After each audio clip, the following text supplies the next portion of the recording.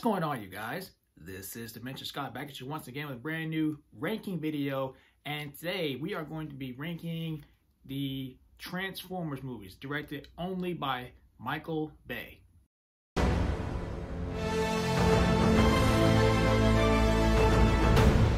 Before we get into today's video, if you're brand new to my channel and don't know what my videos are all about, I love talking about things I'm passionate about. Movies, Blu-rays, DVDs, video games, and also do Blu-ray hunting videos. If you're into all that type of stuff, you love physical media, like me, you come to the right place.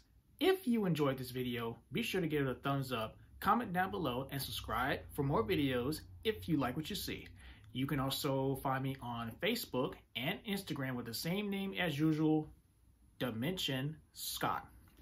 Okay, so with me, the Michael Bay Transformers movies have been part of my life for a very long time. These movies, whether you love them or you hate them, these movies have had amazing characters, amazing score action, amazing CGI that still even holds up better than some of the recent movies that we've gotten over the years. Because of these movies, I even used to collect a lot of Transformers as a teenager, as a kid as well. So I always loved the Transformers movies directed by Michael Bay. They received so much unfair criticism and overly hate backlash that people say, oh, Michael Bay killed Transformers. He doesn't know who Transformers is. He just wants to show all the explosions and I don't get it, blah, blah, blah, blah, blah, blah, blah. But here's my thing. Say what you want about the Michael Bay Transformers movies, but I believe those movies had an incredible personality of characters. They had great action sequences. They had great CGI on the Transformers. They hold up even better to this day, even better than some of the recent movies that we even got over the past years. And the human characters, whether you love them or you hate them, they had purposes to be involved with being allies with the Autobots, battling their arch nemesis, the Decepticons, Megatron, the Fallen, even Sentinel Prime, Lockdown, Optimus Prime's creator. They all had a purpose. So, shall we begin?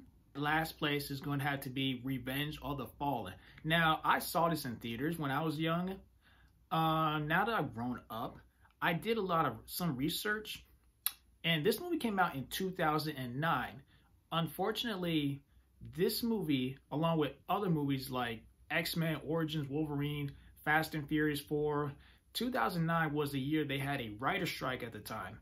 And unfortunately, they had to rush production and writing scripts for a lot of those movies, even such as Revenge of the Fallen.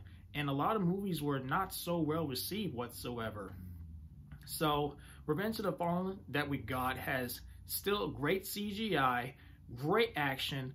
Optimus Prime is badass. Optimus Prime took on 3 Decepticons in this movie in a forest battle, and it still holds up, and it's still awesome. You know, despite Optimus Prime being killed off for the middle act of the movie and comes back to life, by the last few minutes of this movie, he's still an amazing badass Autobot leader. He killed and brutalizely defeated the Fallen and brutally pound Megatron. Unfortunately, this is the last movie for Megan Fox appearing in any Transformers movies because a bunch of stuff happened behind the scenes. Unfortunately, she was fired from Transformers 3, so we never got to see any relationship development for her and Sam Witwicky. Those two are still my favorite characters in these entire franchises directed by Michael Bay. So yeah, unfortunately, with writer strikes, rushing scripts, unfortunately, they didn't have enough time to do these movies before they had to go on strike. But it's still a decent enough continuation from the first one with great CGI, great action, and some of your favorite characters returning from the first film. And it has incredible score music by Linkin Park. May one of those people that worked on the music rest in peace. Act number 4 is going to be Transformers The Last Knight. This movie, I didn't know what to think of it at first because for years people have been hating and despising Michael Bay's Transformers for so many unfair reasons. But looking back on Transformers a couple of times now at this age, I've totally changed. And it is my favorite CGI look, graphics, visuals of any Transformers movie, in my opinion. Even better than Rise of the Beast. Optimus Prime, he's still a badass leader, despite not in the film very much, and he's only Nemesis Prime for a short amount of time. But when he is on screen, he is still that awesome, amazing leader of the Autobots. And to this day, it has some of my favorite CGI action sequences of a Transformers movie. It is probably the longest movie, but I can still enjoy it for what it is. Unfortunately, this movie, it ended on a cliffhanger, and we probably will never get to see what Michael Bay was teasing about the biggest bad guy of Transformers, which is Unicron. At number 3 is going to be Transformers Age of Extinction. So I thought I heard after Transformers Dark of the Moon was done, Michael Bay said he was going to give up the directing duties from ever doing another Transformers movie. But I think he had a change of heart. So while this movie is a sequel to Dark of the Moon, but it's also a new direction for Transformers. You have new allies that come in, and you have new Autobots, you have new Decepticons, and even new villains like Lockdown and this human company who wants to destroy all the Transformers following the events of Dark of the Moon. So Age of Extinction has some really cool ideas of a story to take these characters following the events of Dark of the Moon. And I think Mark Wahlberg is a welcome character. I don't care what anybody says. I'm not ignored by his daughter and boyfriend in this movie. And it has a fun story about the Autobots, the remaining Autobots, and some new that come in. Some have disappeared. Some were killed off. They have to go on the run from this human villain who wants to kill all the Transformers, and we finally get appearances of the Dinobots, and it is pretty good. Maybe the Hong Kong battle sequence was pretty long though, but it was still good enough to keep me engaged.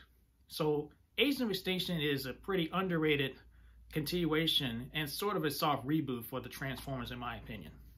At second place is going to be Transformers Dark of the Moon.